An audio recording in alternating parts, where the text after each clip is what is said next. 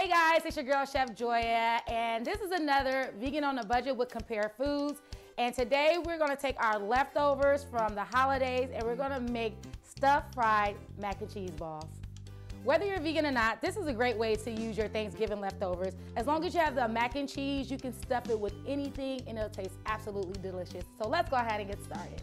This is some of the things that I have left over for the holidays, so I'm gonna go ahead and stuff it. I'm gonna start by taking a scoop of the mac and cheese. Now it's real cold, y'all, because it's been in the refrigerator. So I'm gonna take that out, and you prepare to get messy, all right? This is not a neat recipe, okay? So we're gonna take it and kind of like cuff it a little bit, and then we're gonna make a little well, press it down with your thumb, put a little opening there. We're gonna take a little bit of our collard greens, and we're gonna stuff this inside. Next, we're gonna go ahead and take a little bit of whatever meat substitute you have, whether it's vegan turkey or anything of that nature, whatever you have, just whatever protein you wanna put it right inside. And then you kind of wanna go ahead and just seal it up. Now you may need to take a little bit more mac and cheese. So I'm gonna take a little bit more to make that closure, all right?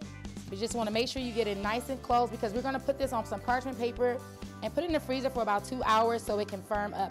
Now, one of the things you are gonna wanna do is wash your hands between each ball you make because it gets pretty messy.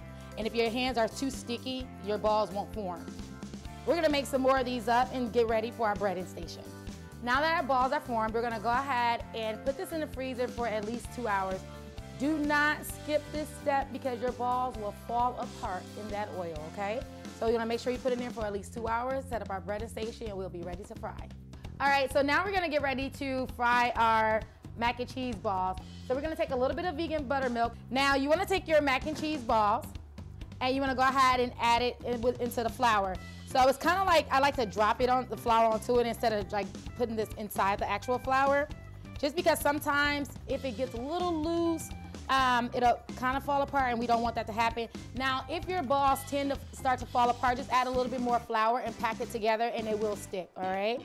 Now, it's totally up to you. You can dip this in the egg if you want to. I am going to pour this right on top of my dusted mac and cheese. Then we're gonna go ahead and add our panko breadcrumbs to it. And we're gonna set it to the side and it's ready for the fryer. Now it's time for frying. Chef Joya, can I air fry it? You absolutely can air fry this, but I love the deep fry and you can use whatever type of oil that you choose. But we're just gonna go ahead and add this to our fryer. You wanna make sure the temperature is at least 350 degrees. And I'm just gonna put it in here with a slotted spoon. Ooh. And make sure you have enough oil to almost cover, if not fully cover your mac and cheese balls. And also do not overcrowd your pan because it would lower the temperature of the oil. It won't cook right and then you end up with a whole bunch of mush. All right, so it's been about 2.5 minutes and we're gonna go ahead and get our balls out of the oil. And I'm gonna sit this right here on some paper towel to drain. Now our mac and cheese balls are done. They're fried, they're hot.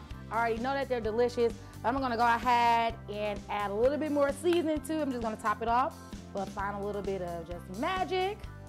We're gonna go ahead and cut this open. Oh, look at that. Ooh.